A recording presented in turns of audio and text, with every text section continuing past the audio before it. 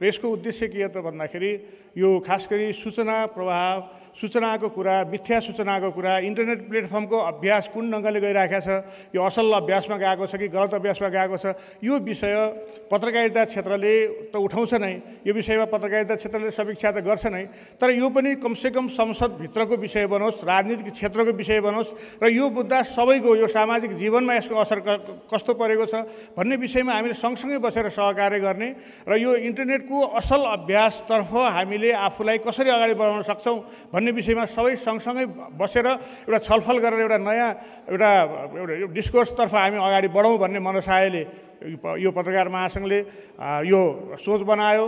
त्यसै राजनीतिक शास्त्र अध्ययन सङ्घले त्यसमा चाहिँ सहकार्यको लागि तयार भयो र नेपाल दूरसञ्चार प्राधिकरण जो नियामक निकाय हो त्यसले पनि हामी सँगसँगै गएर यो विषयमा सँगसँगै छलफल गरौँ र यस्ता विषयहरू एउटा निश्चित समूह वर्गको मात्रै भन्दा पनि यस्ता विषयहरूको सोसलाइजेसन, सामाजिकीकरण गर्ने र सामाजिकीकरण गर्दै त्यसका समस्या पहिचान गर्ने र समाधानका उपाय पहिचान गर्ने एउटा साझा प्लेटफर्म निर्माण गर्ने सन्दर्भमा आजको यो कार्यक्रम हामीले आयोजना गरेका छौँ। प्रेस स्वतन्त्रता र इन्टरनेटमा सर्वसाधारणको बढ्दो पहुँचले अझै योगदान दिने मैले विश्वास लिएको छु। यस सन्दर्भमा नेपाल विश्व प्रेस स्वतन्त्रता इन्डेक्समा दक्षिण एसियामै अग्रणी स्थानमा रहेको कुरा यहाँ राख्न पाउँदा अत्यन्त खुसी लागेको छ। इन्टरनेट प्रसाधनको विकाससँगै विश्वभर नागरिक पत्रकारिताको नयाँ अवधारणा जन्मिएको छ। इन्टरनेटको सुविधा सुलभ हुनुअघि मूलधारका पत्रिका, रेडियो र टेलिभिजन मात्र सूचनाका स्रोत थिए, तर अहिले आम नागरिकले इन्टरनेट मार्फत सञ्चार माध्यममा सक्रिय सहभागिता र योगदान दिन थालेका छन्। यसले नागरिकको सशक्तिकरणको प्रक्रियालाई टेवा पुर्याइरहेको हुन्छ। सूचनामा हरेक व्यक्तिको पहुँच पुग्नु र आफूले पाएको सूचना लाखौँ व्यक्तिलाई सहज रूपमा सम्प्रेषण गर्न सक्ने गरी क्षमता बढ्दा त्यसले लोकतन्त्रलाई बलियो बनाउँछ। यति मात्र होइन, हरेक व्यक्तिले सूचनाको निर्बाध प्रसार गर्न सक्ने अवस्था सिर्जना हुनु भनेको समाजको अग्रगमन पनि हो। यो पक्षलाई नैतिक, उत्तरदायी र जिम्मेवार बनाउँदै लैजानुपर्ने अहिलेको आवश्यकता छ। यस दिशामा सरकार र आम सञ्चारकर्मीहरू सँगसँगै अघि बढ्न जरुरी छ। नेपाल पत्रकार महासङ्घ जस्ता संस्थाहरूले इन्टरनेट प्लेटफर्म सिर्जित पत्रकारिताको नयाँ आयामलाई कसरी पत्रकारिताका आधारभूत मूल्य, मान्यता र सिद्धान्तको अवधारणाभित्र समेट्ने भन्नेतर्फ चिन्तनशील हुनुपर्ने देख्दछु। हामीले चाहेको समावेशी र सम्पूर्ण लोकतन्त्र हो। यसको अभ्यासमा इन्टरनेट प्रसाधनले सकारात्मक भूमिका निर्वाह गर्नुपर्दछ भन्ने हाम्रो मान्यता छ। लोकतन्त्र रहे मात्र प्रेस स्वतन्त्रता रहन्छ। स्वयं इन्टरनेटको विस्तारका लागि पनि हरेक देशमा लोकतान्त्रिक वातावरण आवश्यक हुन्छ।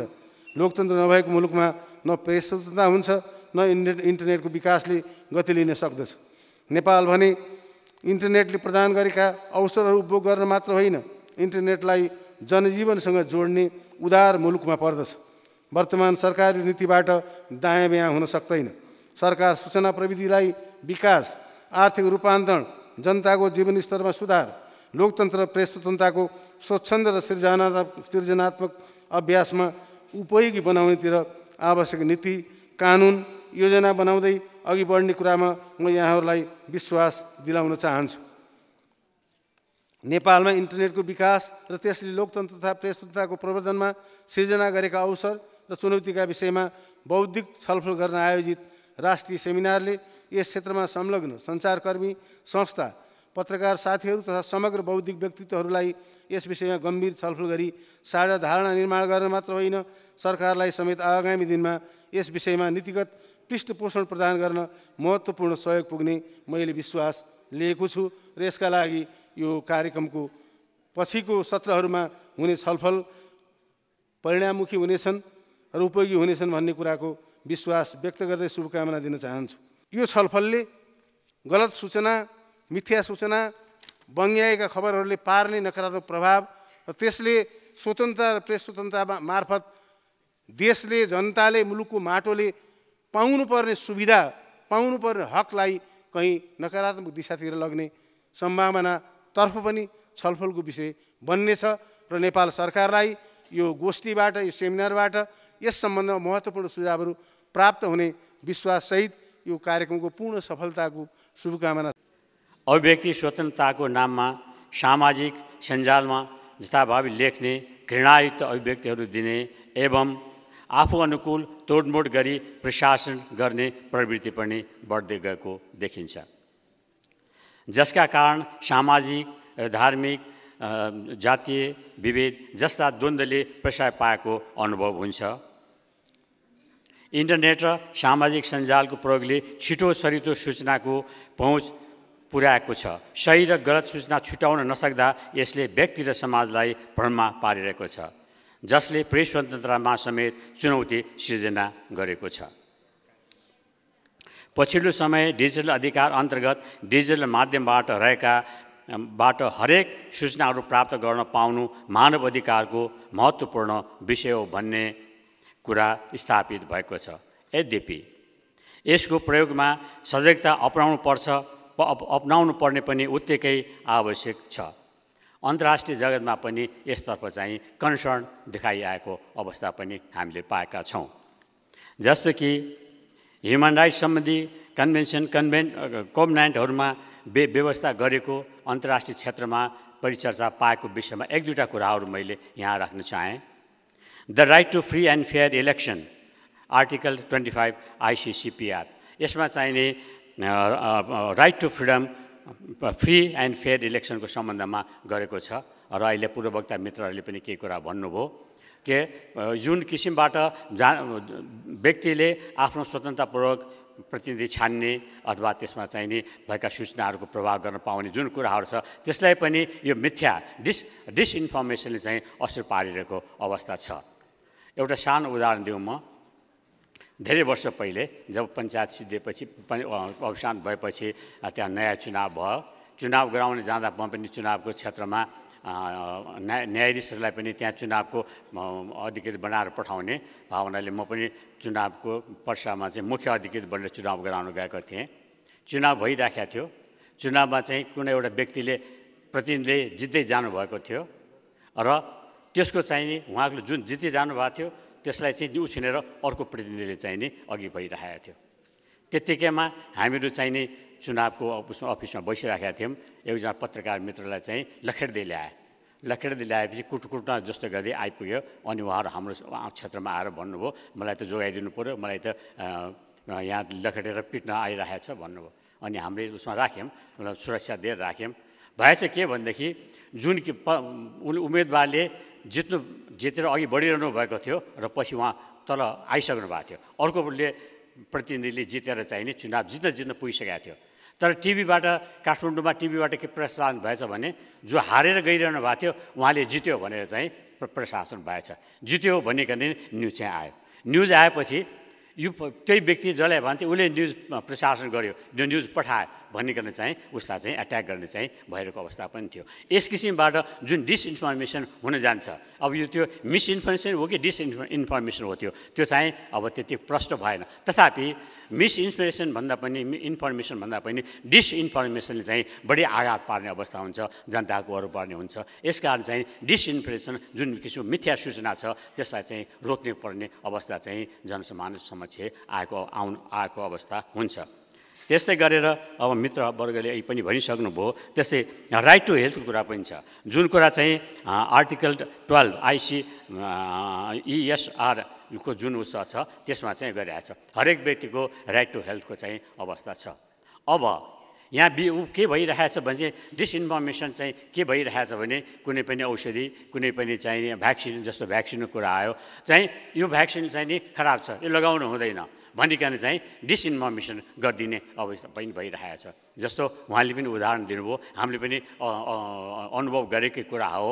जबकि कोभिडको बेलामा चाहिँ भ्याक्सिनेसन आए, 2-4 किसिमका भ्याक्सिनहरू आए र कसैले एउटा फेभरमा कसैले अर्को फेभरमा यो खराब छ, यो असल छैन, यो लगाउनुहुन्न, यसले असर गर्छ भन्ने आदि डिसइन्फर्मेसनका कुराहरू आए हो। सही सूचना त दिनुपर्छ, सही सूचनाले चाहिँ नि सहयोग नै पुर्याउँछ। तर सही सूचना भन्दाखेरि पनि डिसइन्फर्मेसन मिथ्या सूचना प्रसार हुँदाखेरि चाहिँ मानव अधिकारमा चाहिँ नि हनन पुर्याएको अवस्था हुन्छ।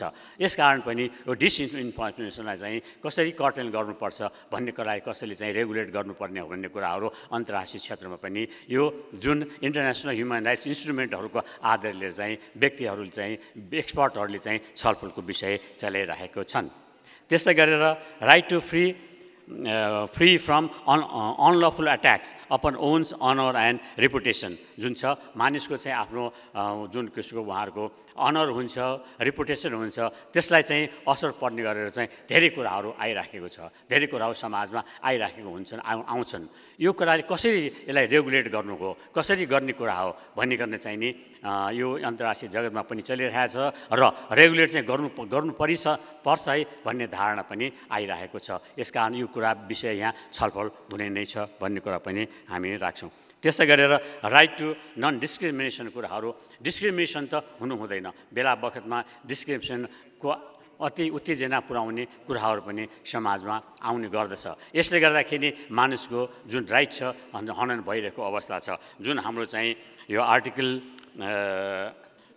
2(1) र आर्टिकल 26 ICCPR को कुरामा पनि असर परिरहेको छ। ह्युमन राइट्सको चाहिँ भायोलेसन चाहिँ भइरहेको छ भन्दा यी कुराहरू जुन किसिमबाट डिसइन्फर्मेसनले चाहिँ असर पारिरहेको छ, यसलाई चाहिँ कसरी के गर्न सकिन्छ भन्ने कुराहरू चाहिँ सोच्नुपर्ने अवस्था छ।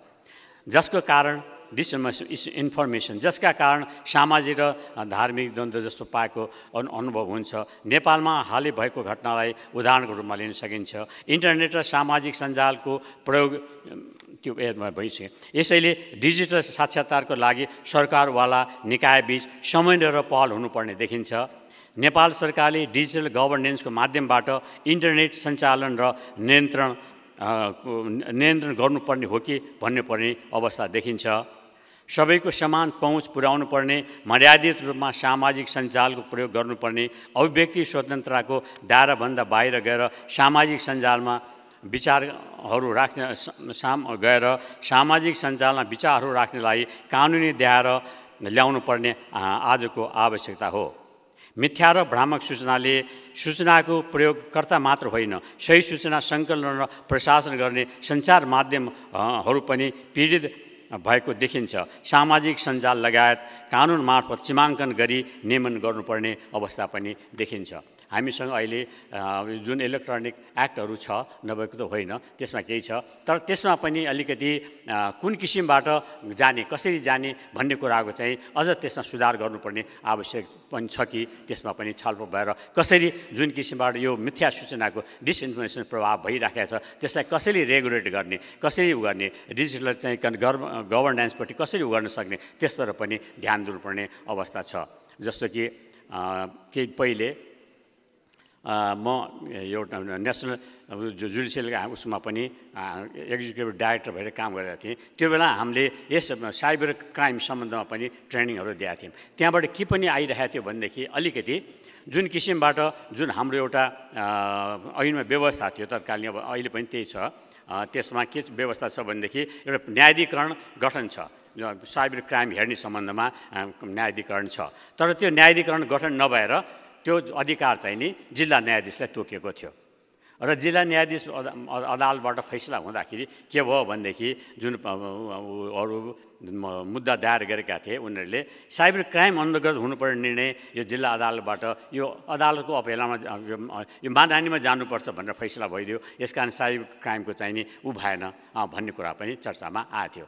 तर के भनेदेखि न्यायाधिकरण गठन भएर न्यायाधिकरणबाट हेरिसकेको भए त्यो चाहिँ बढी चाहिँ हुन सक्थ्यो होला, किनभने न्यायाधिकरणमा चाहिँ नि सूचना प्रविधिहरू पनि छ, वाणिज्य प्रविधि पनि छ र जिल्ला न्यायाधीश भनौँ अझ कानुन सदस्यको हैसियतले चाहिँ अध्यक्षता गरेर तीनजनाले हेर्ने कुरा एकैजनाले मात्र हेर्दाखेरि त्यसमा चाहिँ सही फैसला आउन सकेन कि भन्ने तत्कालीन अवस्थामा चाहिँ कुरा पनि भएको थियो। यसतर्फ तर्फ पनि विचार गरेर न्यायाधिकरण गठन गरेर त्यो किसिमको रूपमा अगाडि बढ्नुपर्ने अवस्था पनि छ र कसरी डिसइन्फर्मेसनलाई चाहिँ नि रोक्न सकिन्छ, रोक्नुपर्छ, त्यसलाई रेगुलेट गर्न सकिन्छ, त्यस्तो पनि ध्यान जानुपर्ने अवस्था छ।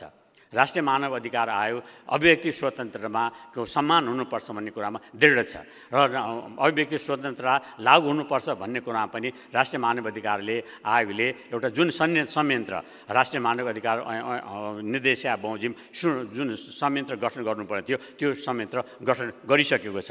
त्यसमा हाम्रो पत्रकार महासङ्घ अध्यक्ष पनि हुनुहुन्छ र राष्ट्रिय मानव अधिकार आयोगको सदस्यको संयोजकमा त्यो गठन भइसकेको छ र त्यसमा सुधार गरेर जानुपर्ने जुन कुरा थियो त्यसको लागि पनि छलफल भएर उहाँ सबै मिलेर सुधार गरेर जानुपर्ने अवस्था पनि छ। त्यसकारण राष्ट्रिय मानव अधिकार आयोग संविधानले प्रदत्त गरेको अधिकार बमोजिम सबैको अभिव्यक्ति स्वतन्त्रताको सम्मान गर्न रक्षा गर्नलाई अघि बढ्छ, त्यसको लागि छँदैछ। तथापि यसमा चाहिँ जुन किसिमबाट डिसइन्फर्मेसनको अवस्था आइपरेको छ त्यसलाई चाहिँ रेगुलेट गरेर जानुपर्छ कि भन्ने कुरामा राष्ट्रिय मानव अधिकार आयोगको पनि आफ्नो धारणा रहेको हुनाले यो सबै कुराहरू छलफलबाट एउटा निराकरणमा पुगिनेछ।